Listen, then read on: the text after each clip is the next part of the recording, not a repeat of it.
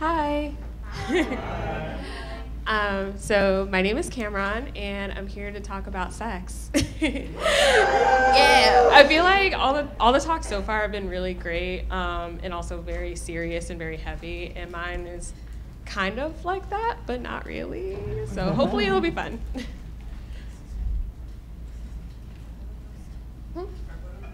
Oh yes. While I'm presenting, photos are fine to take of me. So I guess the best place to start is to talk about my own journey with sex and sex ed and kind of how I got into this field and doing this work. So like many people, I didn't really have an adequate sex education formally. My sex talk per se growing up was my mom leaving one of those American Girl, Your Body and You books like on my bed. Yeah. And I love that thing, but she just like left it on my bed and there was like no discussion. That was like it. So I knew like the mechanics of how sex worked and all of that, but I didn't really know anything beyond that. And me being me, I had like so many questions, but I didn't really have anyone to talk to about it. I didn't really know where to find resources. So I was a pretty confused kid growing up, and I sought out these answers on my own, and sometimes they had good results and sometimes not so good results. But that really impacted my own journey into wanting to become a sex educator in the first place. So 2016, I finished my undergrad, and I was working for a while, and I decided to get into this field because I wanted to make a difference. I wanted to be able to talk about my own journey and the ways that sex is important and intersects with so many aspects of our lives. And I wanted to be part of that conversation. But even as a professional, I find that I'm still having all these questions. And I feel like the more that I look at the field and I look to professionals, like I'm finding that we're all kind of having these same questions. How do we talk about these different aspects of our lives and connect it to the work that we're doing with sex? So kind of looking at that, I had a few facts here about sex ed in the classroom and teaching with young people in schools and kind of what that looks like. So this is taken from a study from earlier this year where in the US, sex ed is required in less than half of all the states, including DC, but they don't necessarily have to be comprehensive or accurate, which is really, okay. So 24 states plus DC mandate sex education be taught at all. And 18 states require information about contraception. Only 13 states require any sex and or HIV education be medically accurate, which is terrifying. 37 states mandate that information on abstinence be provided whenever sex education is taught. 26 states mandate that abstinence be stressed whenever sex education is taught, and 18 states require that students should be instructed to wait until marriage because students are, okay. And 12 states, only 12 states, which I thought this was really interesting, only 12 states require that discussion be included on sexual orientation.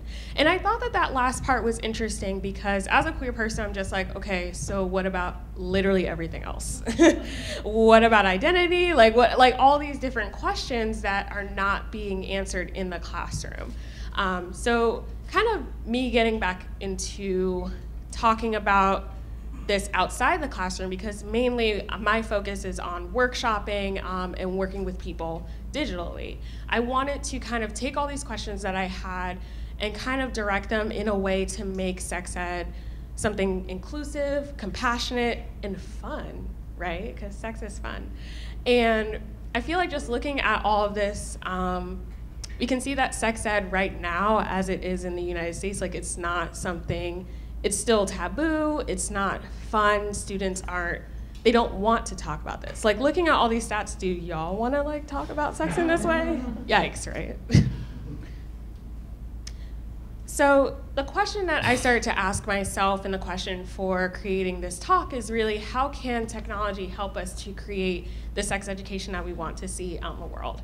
And what I found is that technology is pretty dope in this way because it's allowing us to create the kind of sex education that's individualized to our individual needs as educators, as therapists, as so many sexuality professionals in the spectrum of people within this field. And what's really cool is that everybody is able to kind of take their own personal experiences and work it into the ways that they practice and teach and interact with audiences, which is really cool. So that's kind of like the basis behind this talk. I'm gonna spend the rest of the time talking about specific organizations and people within the field that are doing this kind of work and where to find them online. So the first list that I have are organizations, and really this is a growing list, and these lists are not comprehensive by any means, but this is a great, I think, starting point if you're looking to find more information on this. So a group that I'm actually a part of, it's called Women of Color Sexual Health Network, and it's a network of sexuality professionals of color, mainly women, but also inclusive of trans and non-binary people who talk about sex in different capacities. And what's really cool is that this is very specific to people of color, which is still a largely underserved community in education at large, but especially with sex ed as well. Sex Positive STL is a St. Louis-based organization that talks about sex ed as well. Sister Song focuses on reproductive health and reproductive justice. And O School is a digital teaching platform where educators create their own streams. They host live streams as well. And they talk about different topics from in education relating to like education, trauma, all these different things. Conferences. Conferences are really cool because you get to connect with people in person as well as just in the field, and a lot of them have further resources online as well. So Sex Down South, which is actually happening right now, it's based in Atlanta. And there's like a whole bunch of different talks, but I believe it's, there's a very prominent amount of educators of color that go there as well. Poly Dallas Millennium, which was started by a Black woman, that is hosted in Dallas every year, and the focus is on consensual non-monogamy. Explore More Summit is not necessarily sex ed focused, but it does incorporate sex educators in their work utilizing online resources such as social media, workshopping, things of that nature. National Sex Ed Conference, which is hosted every year specifically for sex educators, and Woodhall Conference. Bloggers are also really important because I think that bloggers kind of bridge the gap between professionals and people that are seen as like moving the field forward, and also just like regular people, right? So a lot of bloggers, I feel like the field is overall, it's very whitewashed. It's very centered on like people with positions of privilege, but these bloggers in particular I found are starting these conversations in really interesting ways. So Poly Role Models is really great. It's, to my knowledge, I think the only blog that is specifically created by a person of color that talks about non-monogamy. And what this blog does, my friend Kevin Patterson hosts it and created it, and he interviews different people across the country about their non-monogamy, about their polyamory, and they talk about the ways that they are practicing non-monogamy, how that impacts them, and also how their identities intersect with how they practice polyamory, creating a more like humanized version of it, rather than just like that picture of the 3 people with feet that like floats around the internet. Makeup and Sin is a New York-based blogger, and she does a lot of really great work. She's also a sex educator at Pleasure Chest, I believe. June is a sex educator that I just started following, and I'm like obsessed with their work. And they talk a lot about disability and like how their identities as a chronically ill person intersect with being a sexuality professional, as well as Chronic Sex, which hosts, that person hosts Twitter talks as well that focus on disability, and sex. And Pamplin. I know them in real life. Their name is Avery, but they also focus a lot on intersectionalities of disability within sex. So here are a few YouTubers that I found. It's kind of tricky because of different. Sorry, I'm having like. But the different regulations can impact how people are able to talk about sex on YouTube in particular, as well as other social media platforms. But Hannah Winton is really great. She talks a lot about her disabilities and how that impacts her teaching sex education. Honestly, Nay talks about sex ed from the perspective of a queer Black woman.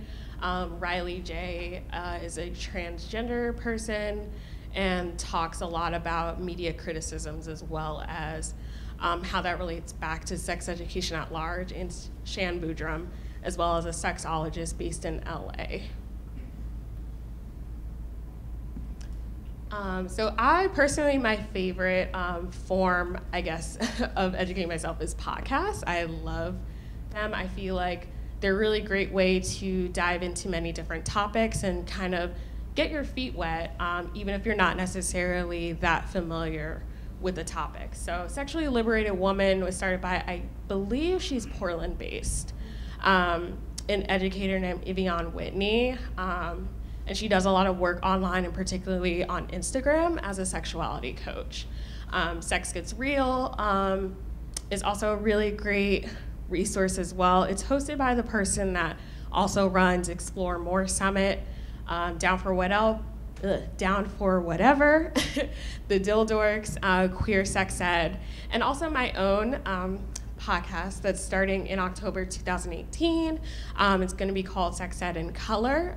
That's going to be me interviewing sexuality professionals of color and just talking about our work and talking about the ways that we are bringing our own identities into the field and creating the work that we want to see.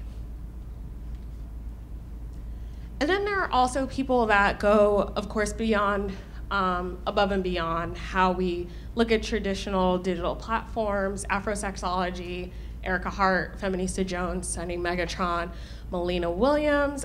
These are all people that I kind of look to within the field who are doing fantastic work in addressing, in particular, race and gender within the field, but kind of go beyond just like looking at social or hosting conferences or live streams or workshops and things of that nature, and really talk about centralizing their own individual experiences to connect to the larger question of what sexuality is and how that evolves into what it can be for people.